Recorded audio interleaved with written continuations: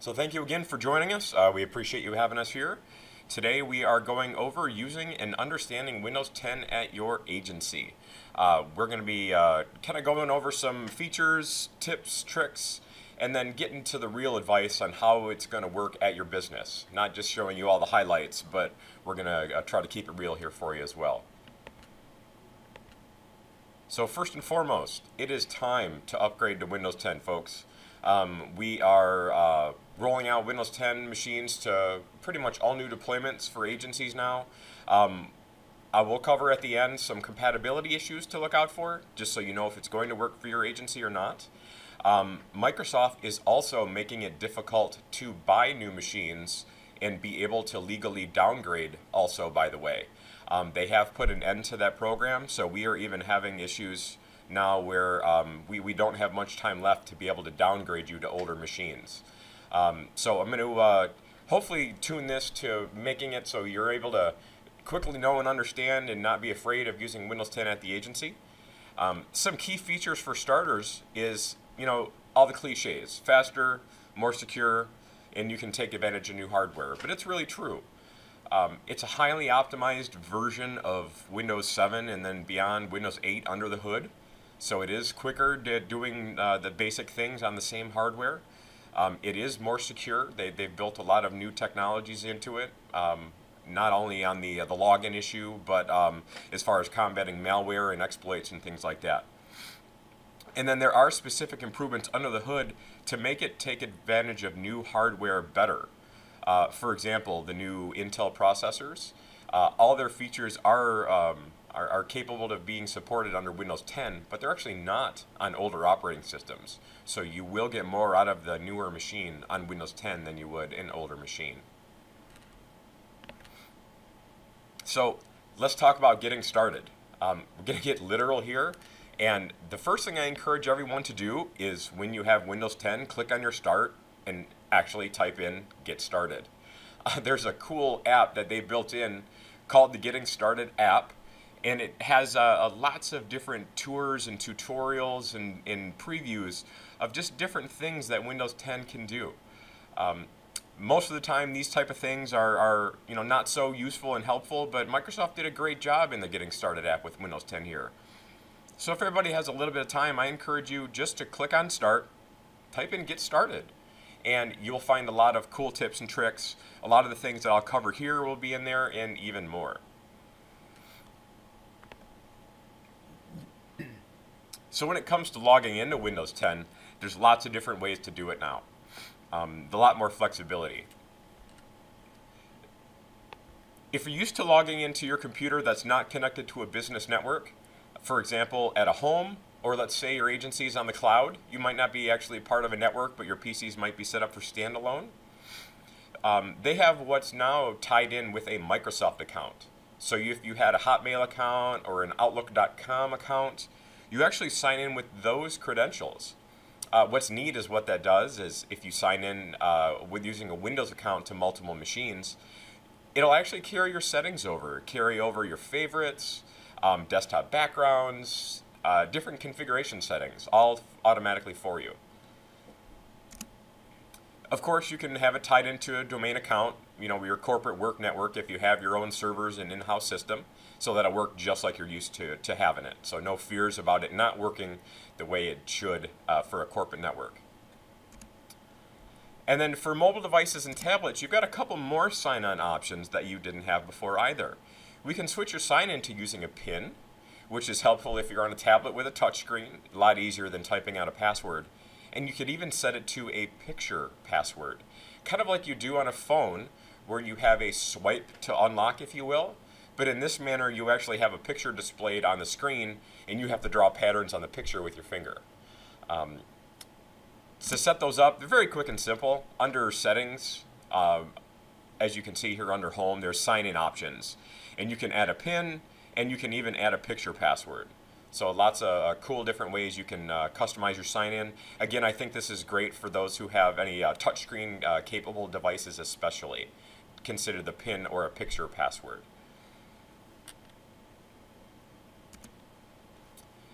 The most exciting news for those of you who tried Windows 8 and went, ugh, Windows 10 has the start menu back.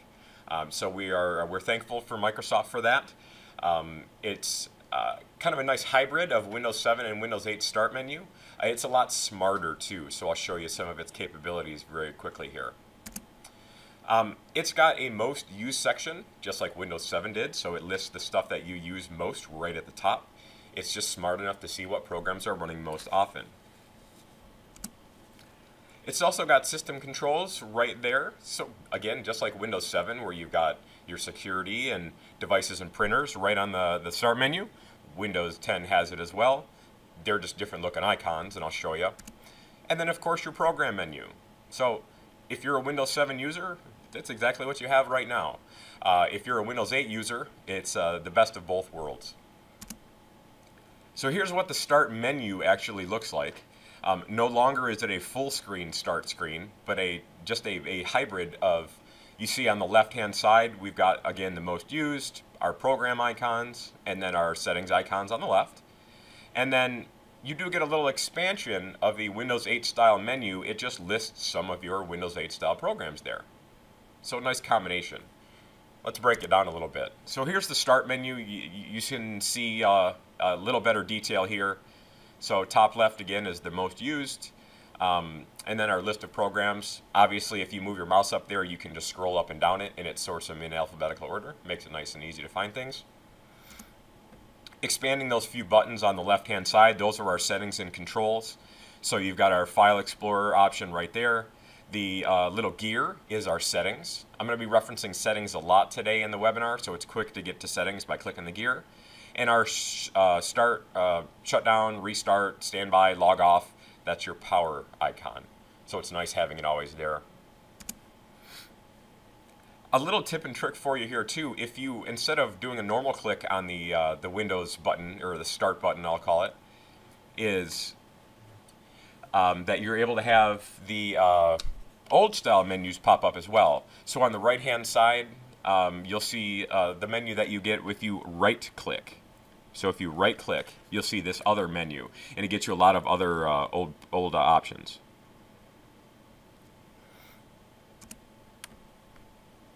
A very nice new feature that I use all the time is called the Action Center.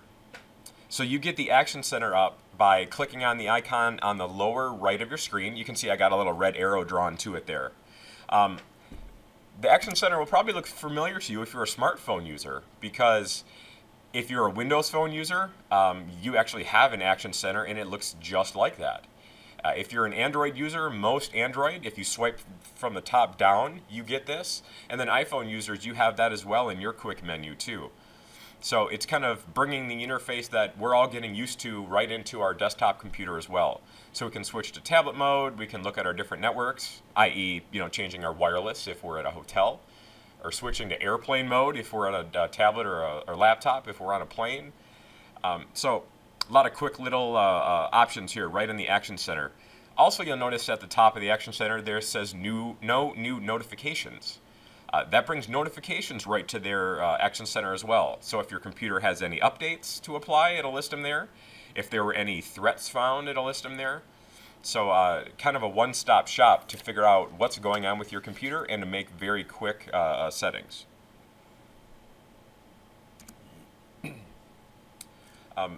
Searching has been greatly improved in Windows 10. Starting with Windows Vista, actually, you could just type into the search/run box, and it'll find stuff. It got better with 7. And 8, they changed it so whenever you press the start button, you can just start typing. You may or may not have known that. But if you click the Windows button or the start button and just start typing, it automatically puts what you type into a search. Well, Windows 10 does that too still. So if you click on start, or if you just press the Windows key on your keyboard and start typing, it'll start typing in inline search right in that run box. If you type in the name of a program, it just automatically appears as the first search result. So for example, if you press the Windows key or click the start menu and type in Notepad, you can see, as I did here, Notepad desktop app pops right up. What's even better is as you get more familiar with this, just type in, after clicking start, type in NOTEP and hit enter real quick. And you just know that since there's only one thing that starts with those 5 letters, And by pressing enter, it just accepts the first search. You can open your program so much quicker with Windows 10, just typing a few characters and pressing enter, than you would have to scrolling through the menus. So it makes it very quick and simple to open your programs. So inline search built right in. And it can search for programs, but it can also search on your files and folders, and even content on the web now too. Last but not least, there is a even more powerful search built in called Cortana. For those of you that use Siri, or you've seen Google advertising it lately with their new phone, the Google Assistant, this is Microsoft's answer to those folks. Cortana is their artificial intelligence that's been built into Windows 10. And you can access her by clicking actually in the search bar that appears by default next to your start menu, or your Windows button, if you will. At first, it just says, hi, I'm here. Do you want to use me, yes or no? So if you want to start using Cortana, even to try her out, click I'm in. And then she's going to ask what your name is. Isn't that nice? Nice and friendly. So believe it or not, as she's talking to you, she will use your name. So you can type it in, say use that, or you can tell it not to bother. And now really anything you can do with a Siri type of thing, you can do with your Windows 10 computer, including find stuff that you've worked on, open your programs. So it's kind of like Siri combined with the Dragon Naturally Speaking for controlling your machine. Really, really cool feature. And what I found is it really doesn't seem to slow the computer down by having it turned on. Works very well. Here's another great productivity tool that I found very useful built into Windows 10, and it's called the Task View. This is what enables you to run multiple desktops. I find this very handy for agencies that maybe haven't gone to triple monitors yet, or just for those that maybe work different roles throughout the day. They'll do processing in the morning, scanning and doing mail at lunch, and then other stuff in the afternoon. What Task View enables you to do, by clicking on this little icon that you can make appear next to your Start menu, it gives you the ability to have multiple different desktops at once. You can toggle it on and off, as you can see, by going in your taskbar options. So you right-click on your taskbar, and it's right there, a checkbox that says Show Task View button. So those of you with Windows 10, check it out, Show Task View button. And it gives you the ability, again, to have multiple desktops, which really gives you different sets of programs and icons. So I'll show you what it looks like. When you press the Task View button, it gives you this thing. Here's a display of all my programs that are open. And you see on the bottom right, I have a New Desktop button. When I click New Desktop, it gives me this. Now I've got Desktop 1, I've got what we're looking at here now. And then Desktop 2 is just a blank desktop. So if I switch to Desktop 2, I can open a bunch more programs, have a whole new set of programs to Alt-Tab between. I have a whole new taskbar with all different menu options if I want to. They show different programs. So it makes it a heck of a lot easier to juggle a lot more programs and not lose track of what's been open. I've seen some people use it successfully by doing all their internet stuff under one desktop and having like 4 web pages open at once on different screens. And then the other desktop might be your productivity desktop, i.e. your Outlook and your management system. So just by clicking on that Task View button, you can switch between a whole sets of programs with just 2 clicks. Very neat. For tablet users like myself, there is a tablet mode that you can turn on. Again, I'll show you that it is available through the Action Center. So that's the top left icon in the Action Center. What that does is that, in just a simple click, optimizes your whole computer interface for tablets and touch screens. What that means is that it, by default, changes your Start menu to go full screen, kind of like Windows 8 did. You still have the same look and feel. It's a Start button still, but it just takes up the whole screen. So the buttons are just bigger and easier to touch, or with your finger or a stylus or a pen. It also will, by default, make your Windows apps that don't open full screen, open in full screen. That way, again, you have more real estate. Just makes it that much more friendly for tablets and convertibles. So, for example, I'm working on what looks like a laptop, but I can unhinge the screen.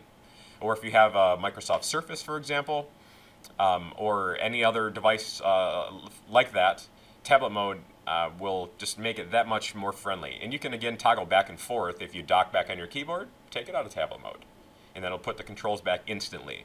Also with this, I've experienced no lag going back and forth. It's very smooth.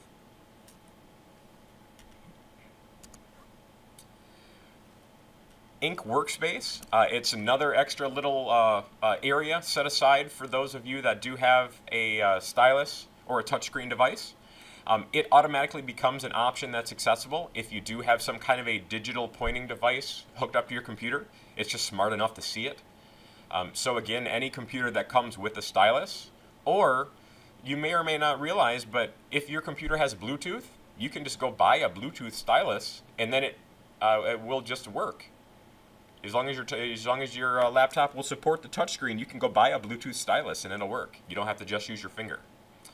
And that's another option that you can just get to right from the taskbar. So right-click and you can choose to enable the Ink Workspace shortcut.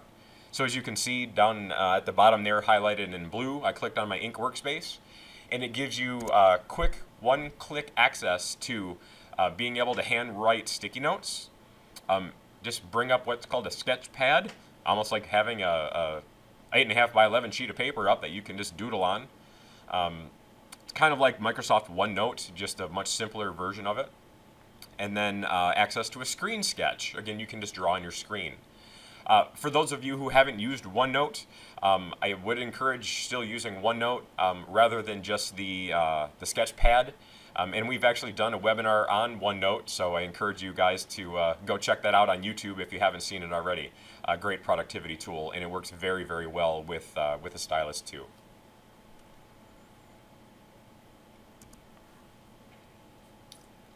Let's talk about some of the built-in apps in Windows 10. Microsoft was nice to build in a bunch of new cool stuff, and I'm going to tell you that you're probably not going to want to use any of it. First and foremost is Microsoft Edge. This is their new web browser. And by default, when you boot up your Windows 10 computer, you're going to notice that the Internet Explorer icon looks different. It kind of looks like this weird looking E now. That's their new web browser. It's a very much more streamlined browser, even more so than Chrome and Firefox are. They've really built it to work very fast. It cuts down on power usage. It's better for touch. The only problem is it's just not that great compatibility-wise for all our company websites yet. They've got what's called built-in Windows Reader. So this takes place of a PDF and a file reader all together. It previews and opens lots of different kind of file types. Windows Photos, that's a nice full-screen photo viewer. And again, most people are not going to want to use these at work. At home, they're great. On touchscreens, they're great. But as far as work goes, again, just from a productivity standpoint, they're just going to be a little different. So very, very easy and quick to change your defaults. I'm going to show you that next year, so just so you're not afraid and think this is a stumbling block of why you can't use it. And whenever we roll these out for agencies, we do this by default for you. So you'll have all the settings that you need right off the bat. So to change your default programs in Windows 10, you simply click on your start, or you press the Windows key on your keyboard again and start typing, like we did at the beginning with our notepad. Just start typing the word default. And what you want to do is click on the Default Programs app. I don't want you to click on the one that says Desktop app. Just click on the one that says Default Programs. It's a little simpler to use. You can do either the same thing in either place. This way is just a little easier for you. Like I said, I like to keep it real-world advice here.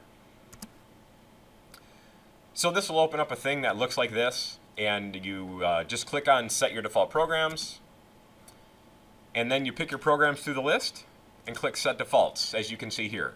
So the ones I would recommend are, again, Internet Explorer, your Acrobat Reader, and your Photo Viewer.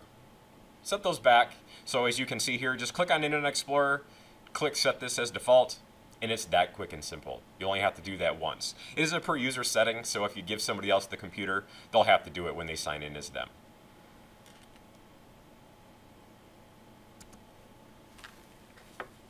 Let's get into settings. Remembering earlier in the presentation, I showed that the settings is accessible by clicking on Start or pressing the Windows key and clicking that little gear.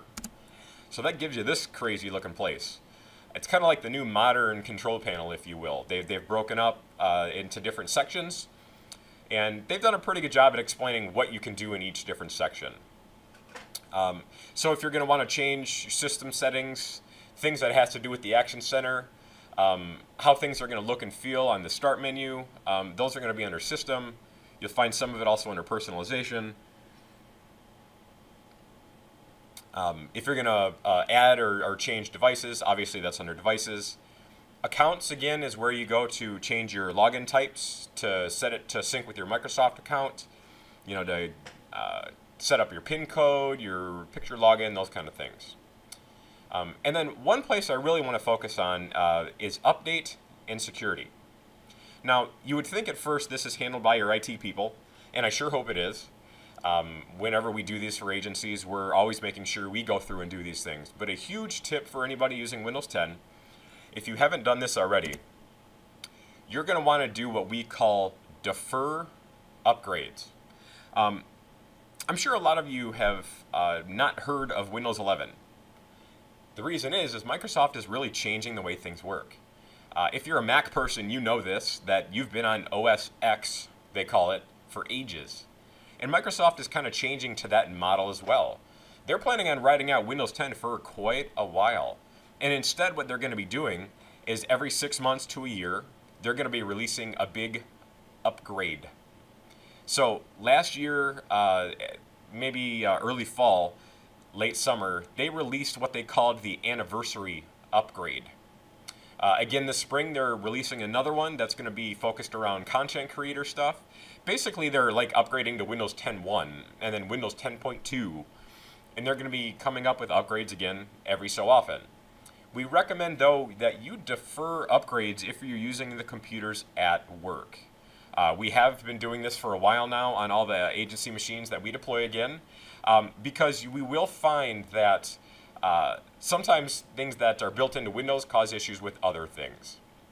So again, you go to Settings, Update and Security, click Advanced, and check that box. As you can see, I've got checked here that says Defer Upgrades. I'll talk about a couple things that arise if you might have that anniversary update that got installed. So if it's a brand new Windows 10 computer, defer upgrades, and I'll show you a couple problems you'll avoid. So compatibility-wise, looking at hardware, you want to make sure you're looking at what kind of printers and scanners you have. Old printers and scanners just might not be Windows 10 compatible, but that's just because they're getting older. And the software vendors don't always release those softwares for the newer operating systems. It's just not profitable for them to keep updating old stuff. That's how they get you to buy new stuff, right? We have seen, though, also that a perfectly working video adapter or a webcam, once you get the Windows 10 anniversary update, they have some problems sometimes. Now, that's a very general statement, I know, but that's why we just say as a default, defer upgrades at work. Ask your IT people if they're doing this. They can give you some tips on what hardware may be more compatible with their upgrades. But just to be safe, we say defer those upgrades, just for that reason. On the software side of things, we've also seen a couple software programs that didn't exactly like that Windows anniversary update either. And that goes to older versions of a program called RoboForm, which we've talked about in previous webinars. So if you're a RoboForm agency, as long as you're on version 7, you're fine, which has been out for a couple years. So hopefully you're at least at that version. And also, parts of AMS 360, if you're on pre-2016, we also want to make sure you've deferred the upgrades, because that anniversary update can cause a problem kind of buried deep down a little bit. So since we're talking about management system, we're going to close by just letting you know, okay, where is management system support with Windows 10? So to be what they call supported, AMS 360, they want on version 2016 R1, applied Epic 2016, and applied TAM 2015 with at least maintenance update 1. Now, what I want to explain here, though, is we've gone around with agency management system vendors with this for years and years and years, is supported does not mean compatible. I don't know how many of you remember this, but when I started working at Smart ages ago, the management system vendors didn't support antivirus. That didn't mean it didn't work. That just means that they're not going to bother training their support people on how to help you if there is a particular issue. They're just going to hide and say that it's not supported. Sorry, we won't help you. But in our experience, everything listed here works just fine one version back. Again, we just want to make sure you defer your upgrades, but everything will work fine one version back, we have seen. Doesn't mean compatible, just means what they're training their support folks to do. So hopefully that will give you a nice background for being more confident with Windows 10. We see it can be very successful at agencies if we just have some options set right and have some settings tuned to make it quick and smooth for users. There's a lot under the hood that's going to make it a lot better system for you. So again, we do want to see you making that leap to Windows 10. If you're not sure if it's going to be right for your agency for one reason or another, please don't hesitate to reach out and ask us at any time. So we do thank you again for joining us today. We appreciate it. And again, I mentioned a couple other of our webinars. We do have those posted online too, of things I referenced here today. You can visit us here at our YouTube channel as seen on screen.